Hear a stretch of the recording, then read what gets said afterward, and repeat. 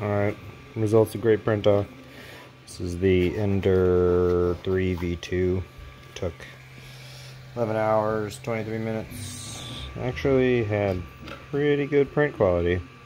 I mean, it was glue stick to the bed, so it didn't peel up at all, but actually it's pretty solid print. Turned out pretty well. This is the Mk3S Plus. Quality was okay. Definitely get some speed defects and some pulling up a bit on the edges. Not horrible. Okay, that one was 8 hours 11 minutes for that print time. And now both of these printers are upgraded to the Mk3.5. This was a 3S originally, and it was a 3S Plus.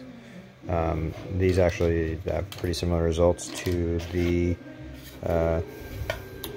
3S Plus unmodified. Still has some kind of like defects on the 45, a little bit of pulling up on the edges. Overall, I mean, a fine print. These were 4 hours 1 minute total print time.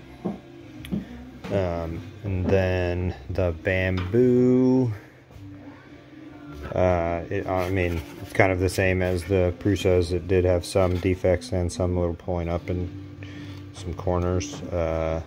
This one does not display the print time, but I believe this was 3 hours 45 minutes total time. So slightly faster than the Mk3.5s, but overall pretty similar quality between all of them. This is the one that came off this 3.5.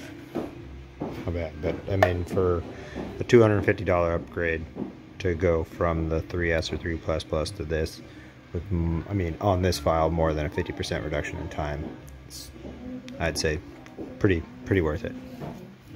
So.